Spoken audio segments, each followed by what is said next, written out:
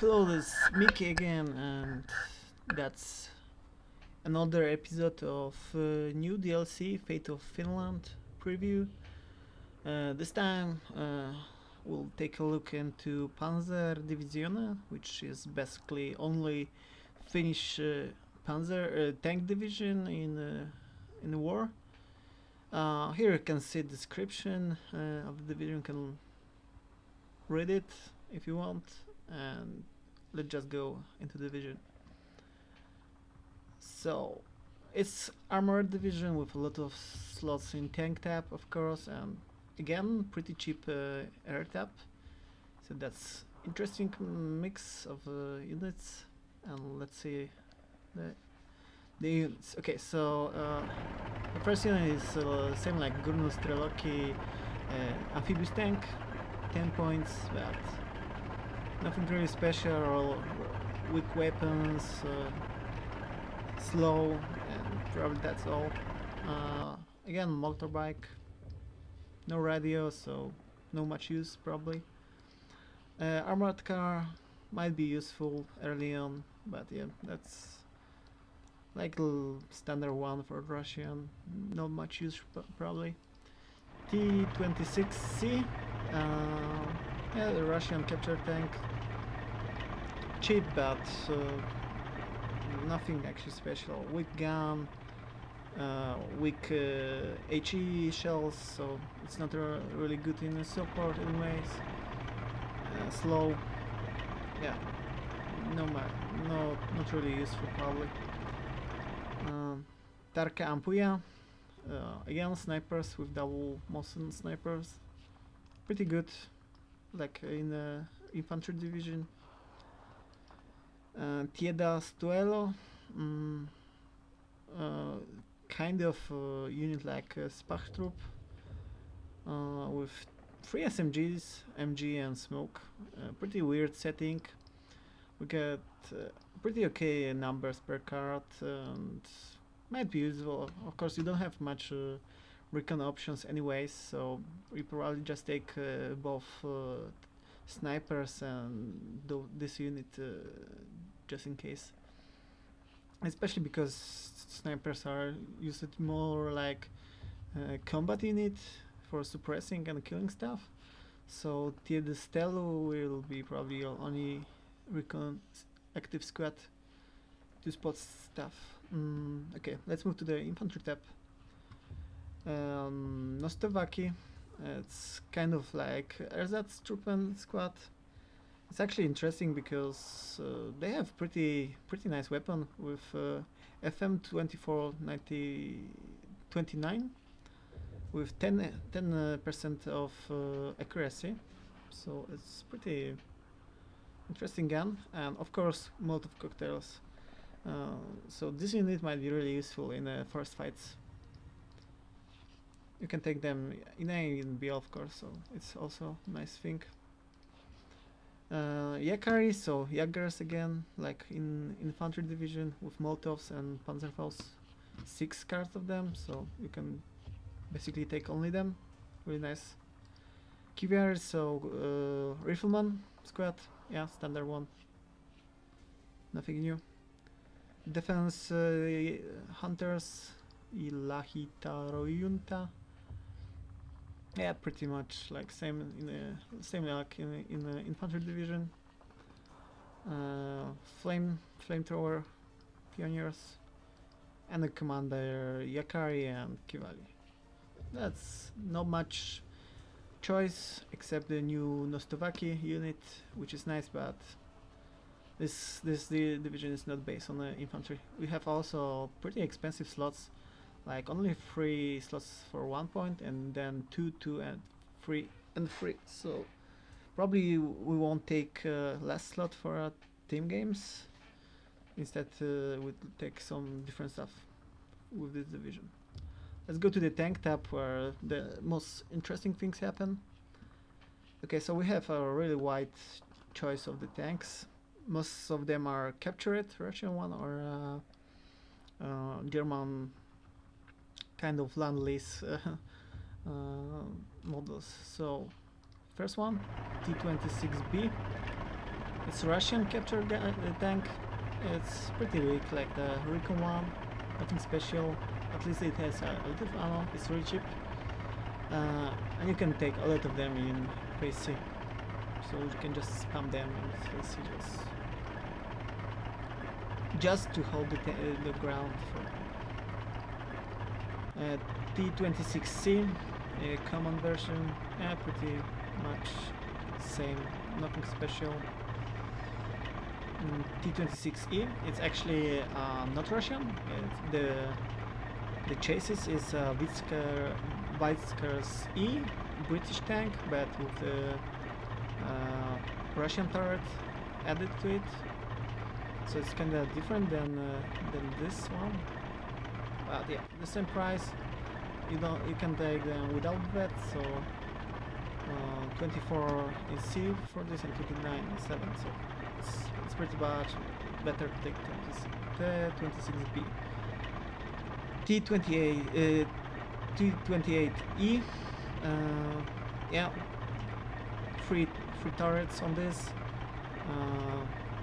so free machine guns. No much use because it's only DT, so yeah, it's pretty weak. Front armor is kind of okay for the price, but sides are weak, and the gun is not really like useful except the maybe damage. It might be actually really good in damage case, but AP shells are not bad because it's like short barrel gun. So, and only you can take them only in A because they are captured, so they have limited numbers.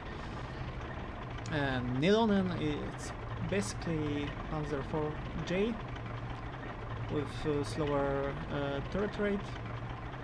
Yeah, but it's pretty standard stats for Panzer IV. And yeah, you can take them in decent numbers in A, and probably it's better to take them in B for 12 of them. And probably with veterans, at least one, so 9. Klimi, it's basically KV-1S, if I'm not wrong. Yeah, decent front armor,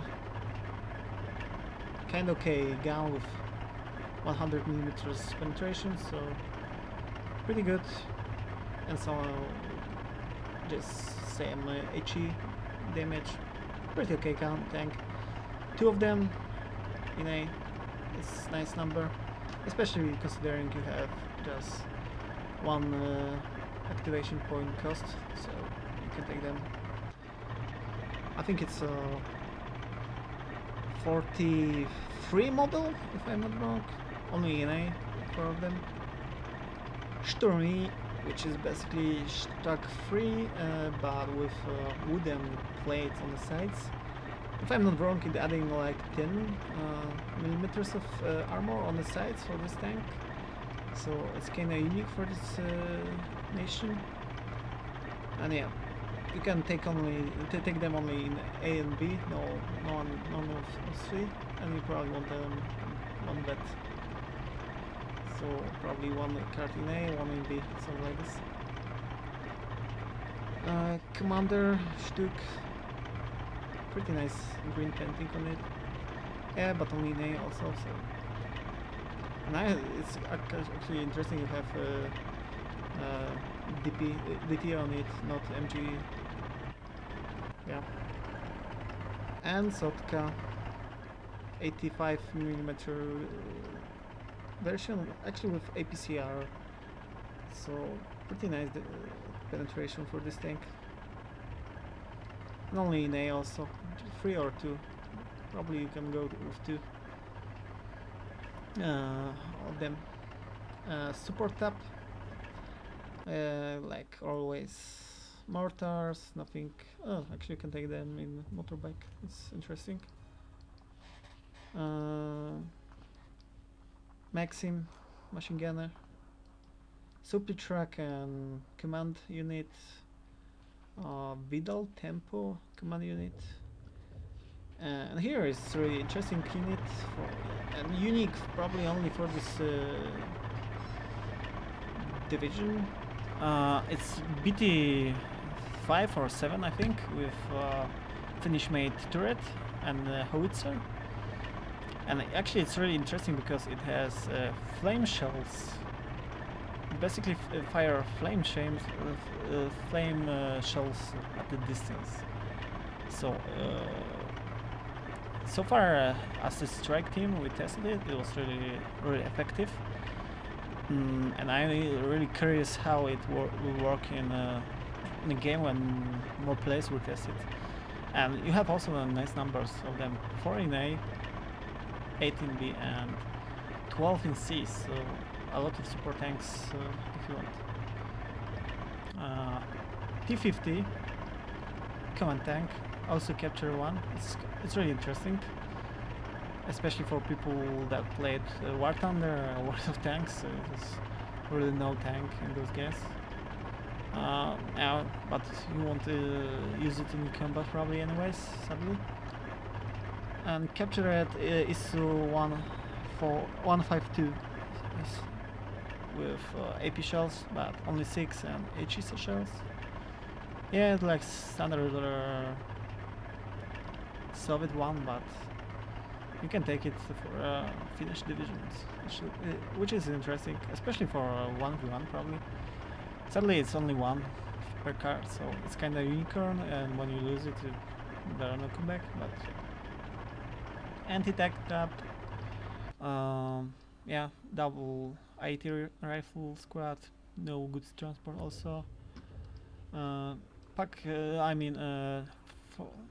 45mm gun.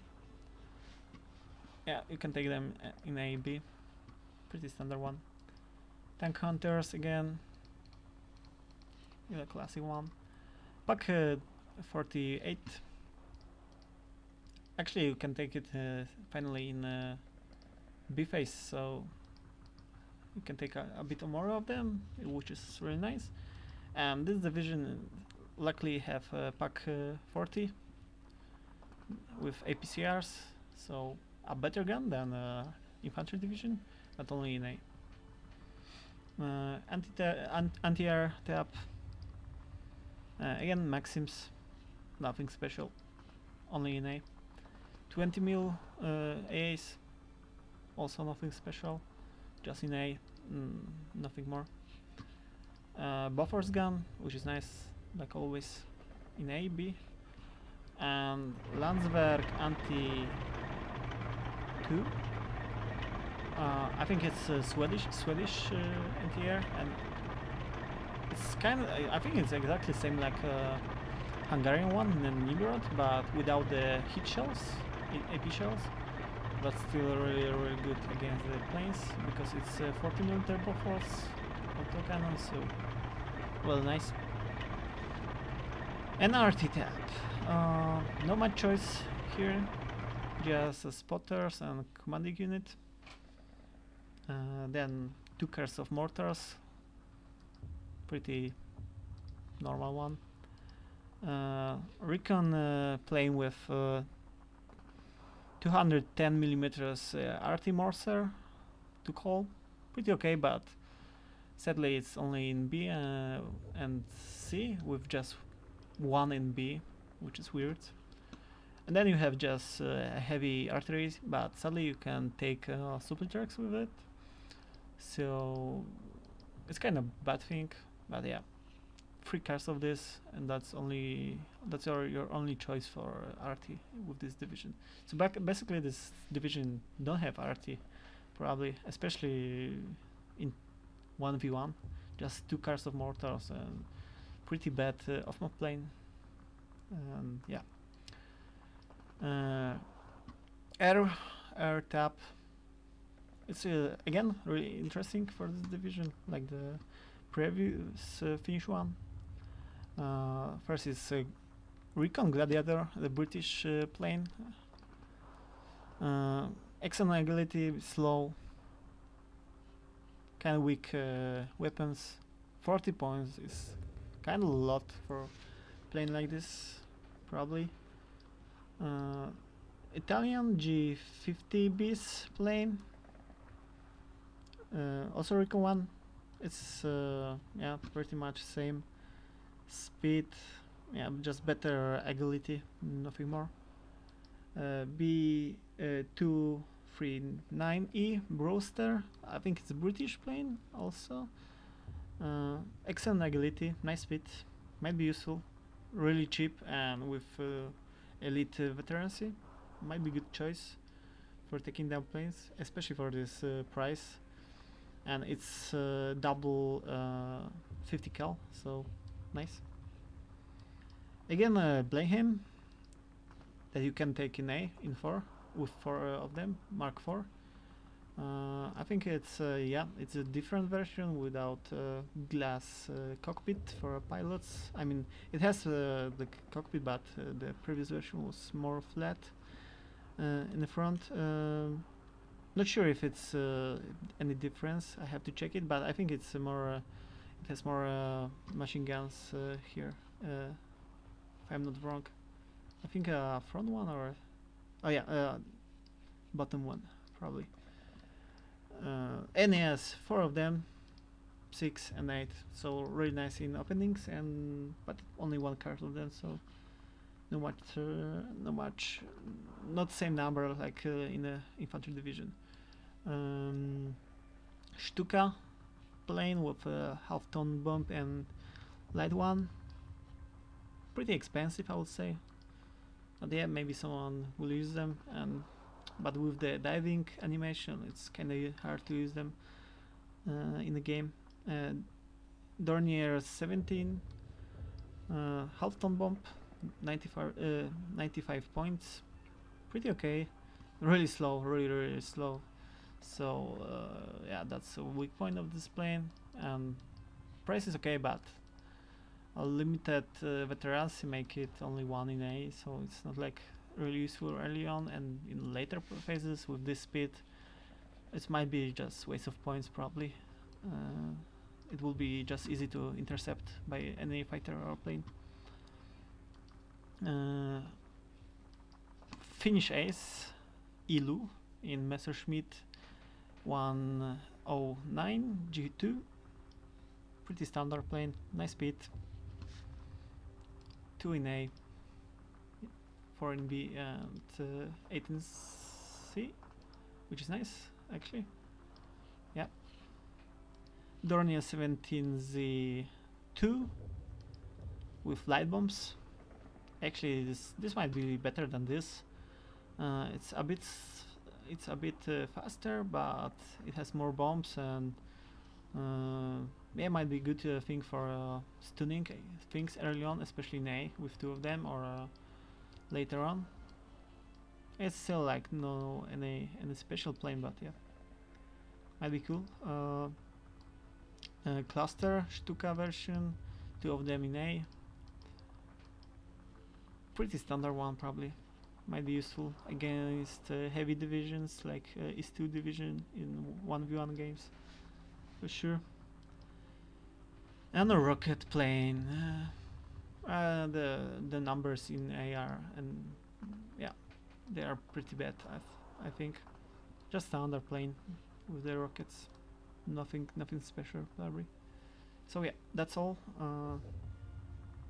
And that's how I built this division. I probably don't look at this. It will be basically same in team games and 1v1, because in overall I think it's better division for 1v1 games than team games, because of weird unicorn tanks you have it here without any heavy one or good AT guns, just like small one.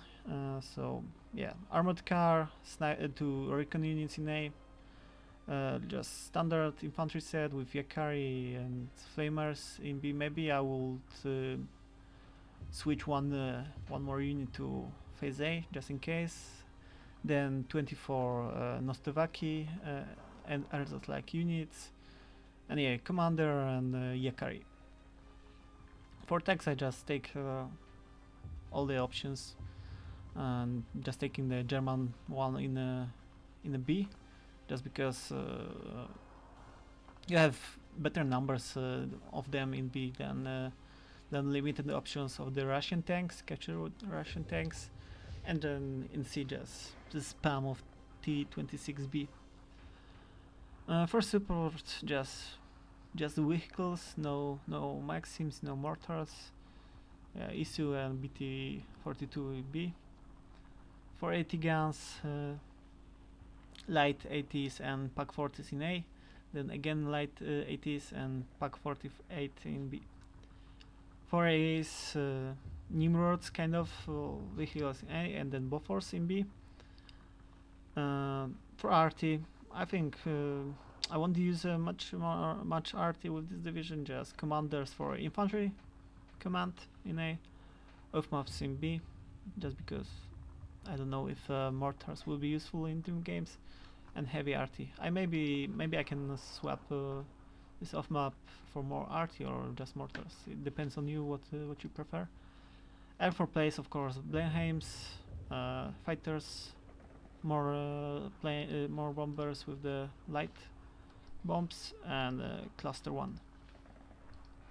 Everything in A, just for a vanguard income. So my plan with these divisions will be always probably just push in A and B, and then just yeah, like I said, this division will be probably useful in 1v1 more than team games.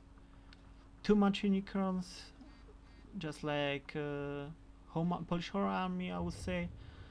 Not much infantry for them, no much RT for them, so just planes and unicorn units that are really cool, but not sure how they will work in team games. So that's all. Like always, subscribe and see you in next division preview. Bye.